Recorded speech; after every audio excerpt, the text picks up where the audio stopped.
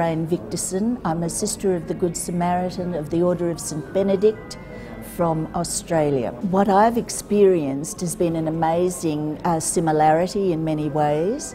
I think that the work that's been done previously has paid off. It's very fruitful. I think people are comfortable in exchanging similarities, but also I think they're comfortable in saying, that's not quite what we think.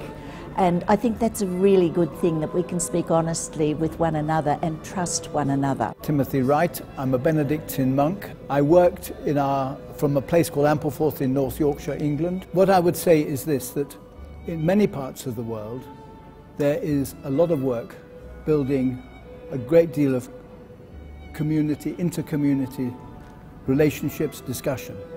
In other parts of the world, people don't talk to each other.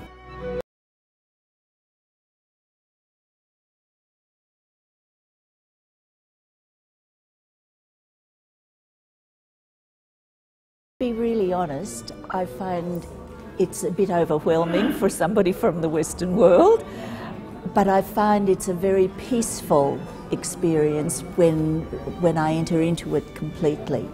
I have found it a very prayerful and spiritual experience, and yesterday when I stood at prayer, I was taken away into something else. I'm always struck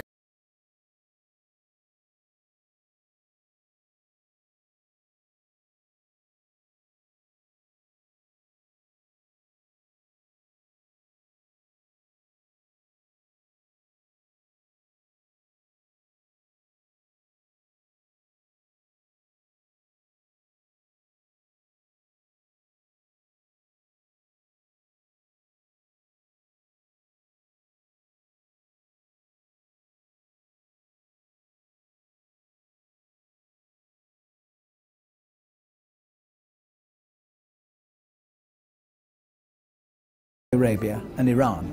I had the same experience as the Abbot Primate had when I was told that, when I told people I was coming to Iran, they said, "Oh, will you be safe?"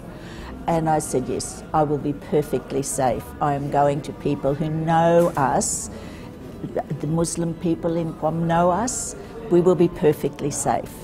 I had no fear. The respect for religion among a lot of people in the West is declining. And in my classes, 50% of the students are Muslim.